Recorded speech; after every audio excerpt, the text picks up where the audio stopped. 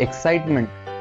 आपण जेव्हा कुठलीही गोष्ट ऐकतो किंवा कुठलाही मेसेज वाचून फॉरवर्ड करायला घेतो तेव्हा किती एक्साइटेड असतो ना. आपण लगेचच काही विचार न करता किती लवकरात लवकर हा मेसेज फॉरवर्ड करायला भेटेल हा विचार करत असतो.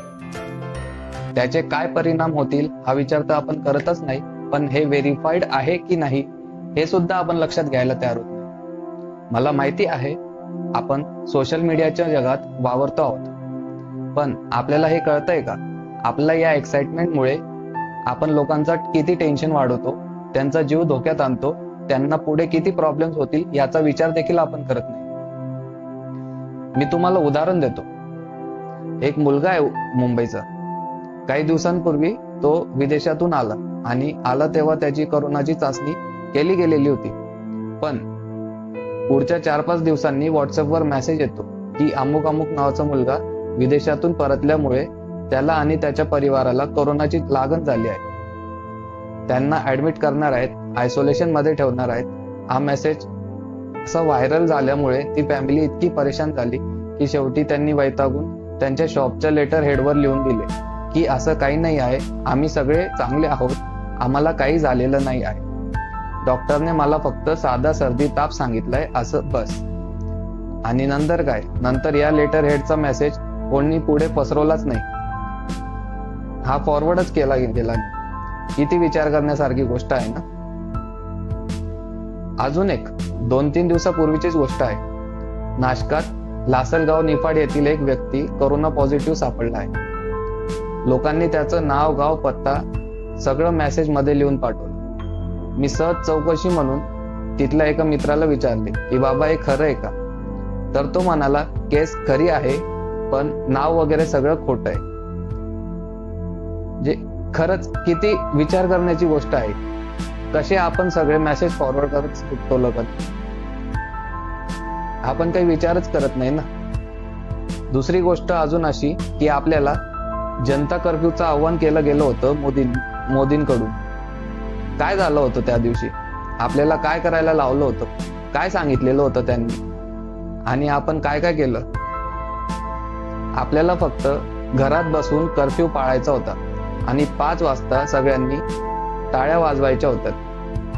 कर्मचारी लोकांसाठी जी स्वतःचं घर सोडून रात्रंदिवस आपल्यासाठी लढत आहेत, कोरोनाग्रस्त रुग्णांची सेवा करत आहेत, जागोजागी स्वच्छता करत आहेत, रस्त्यावर दिवसभर उभी राहत आहेत, त्यांना अप्रिशिएट करायचं होतं, एनकरेज करायचं होतं, एक पॉझिटिव्हिटी निर्माण करायची होती, त्यांचे आभार व्यक्त करायचे होते की बाबांनो तुम्ही लोक जे काम करता आहेत, ज्या सेवा पुरवता आहात, ही देश सेवा करतायत, त्याबद्दल आम्ही तुमचे आभारी आहोत.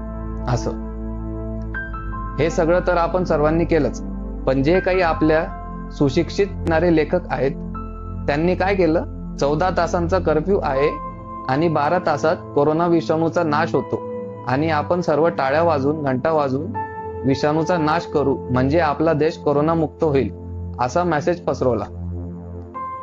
या सगळ्यामुळे काय झाले?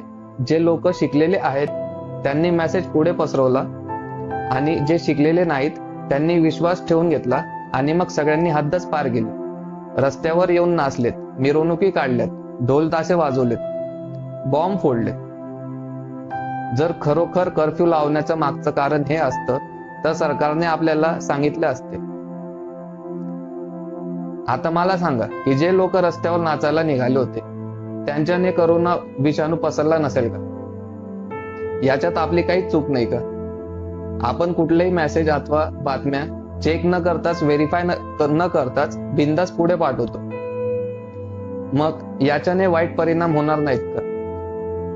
प्लीज कुठलाही मेसेज फॉरवर्ड करताना एकदा तो व्हेरीफाय करा, चेक करा खरं आहे का, आणि मगच फॉरवर्ड करा. ऑलरेडी आपण नेगेटिव्हिटीने इतके बांधले गेलेलो आहोत की नवीन काही प्रोडक्टिव्हिटी करायचा विचार आपण करतच नाही. त्यामुळे सांगतो, stop spreading rumours, stop spreading fake news, stop forwarding messages. एकदा विचार करा या सगळ्यांचा. पॉझिटिव्हिटी वाढवा, प्रोडक्टिव्हिटी वाढवा, घरीच राहा, घरच्यांसोबत वेळ घालवा, त्यांना वेळ द्या आणि त्यांची काळजी घ्या. धन्यवाद.